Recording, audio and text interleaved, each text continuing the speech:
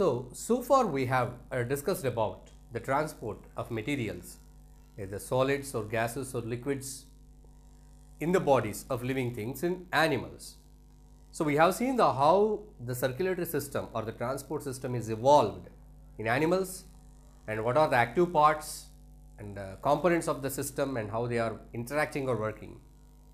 Now let us look at the plants. Do they have any transport system in their bodies? So if we see certain plants, they are of huge size. Certain plants, they grow hundreds of feet height. So they get the water and other minerals in the soil. The leaf that is at the tip of the tree at 100 feet should get the minerals and water from the ground. So the water is to be transported to these 100 feet height. So definitely plants also need a transport system, a circulatory system. So they have the transport mechanisms. So as like animals, even plants also have some well developed transport systems and mechanisms by which they get the supply of water, minerals and other materials. So I told you that plants, they need water and minerals from the ground to different parts, and they need to transport the food that is manufactured in the leaves. Leaves are the site of food manufacture, photosynthesis, where food is prepared. So this prepared food is to be transported to different parts for storage and for other activities. So the transportation is required in such cases. And even in plants, certain kind of toxins or certain excretory materials are produced. So they are excreted or sent out. Sometimes they are deposited in the body of the plant itself. So there also the transport of materials required. So this is all the requirement of transport of materials in plants. Now let us see what mechanisms are involved in transport in plants. So in your previous classes, you studied that Van Helmont's experiments on plants. So by his experiments, he proved that plants absorb water from the soil through roots. Water through roots. Plants, basically they have two different kind of tissues for the transport of materials. One is xylem, the other one is phloem. What is xylem? What is phloem? Xylem is a kind of tissue which participates in the transportation or conduction of water to different parts. Supply of water.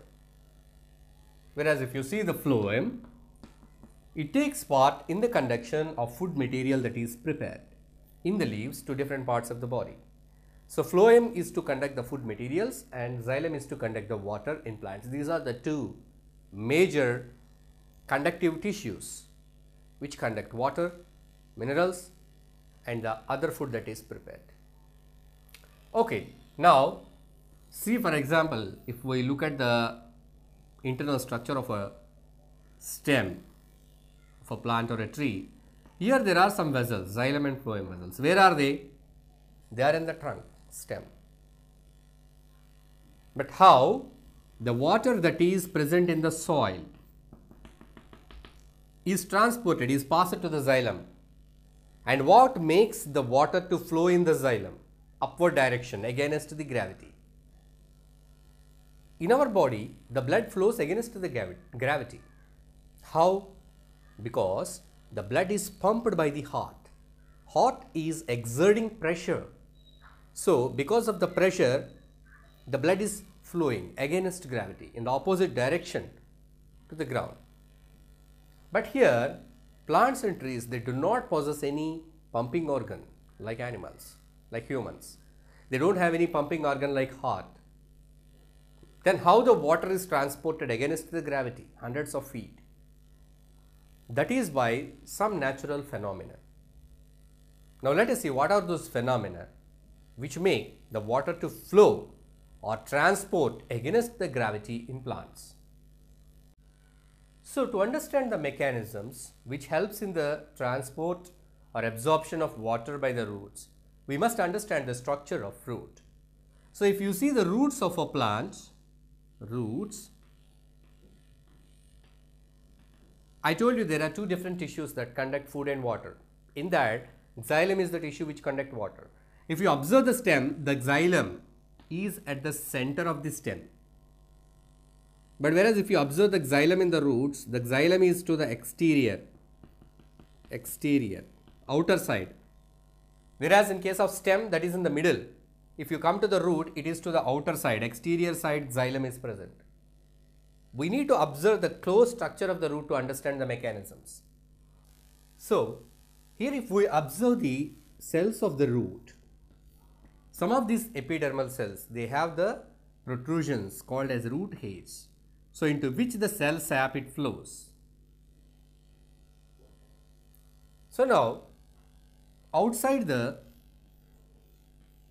root hair there is soil which contains water. The water that is in the soil is very dilute compared to the concentration of the cell sap. So, the cell sap in the root hair and outside soil, it contains some water. That is the solution, mineral solution, the soil solution. It's very dilute compared to the cell sap. The concentration in the cell sap is more compared to the concentration of the solutes in the water outside that is in the soil. So, what happens? The concentration difference. Inside the cell sap, more concentration. Outside this root hair, less concentration. So, that is by the process of osmosis. The water, it enters into the cell sap of the root hair. So, the water it enters. So, now into this cell, the water enters. Now, if you compare the concentration of this cell sap and this cell sap, here water is entered, so this is diluted, this is concentrated. So, the difference of concentrated and diluted makes the water to flow from here to here, because the cells, they have a semi-permeable membranes which will allow the water. So, the water from this cell, it enters into this cell. In this way, from one cell to another cell, one cell to another cell, the passage of water molecules takes place because of the osmotic pressure. Here the osmosis plays a very important role, and finally it reaches the xylem. Here is the xylem. So, in this way it builds up some pressure called as root pressure. So, here the absorption of water takes place by root pressure, but you cannot say that the transport of water in plants takes place only by root pressure. You cannot say only root pressure. It is not only root pressure, but root pressure is one of the factor which contribute for the transport of water.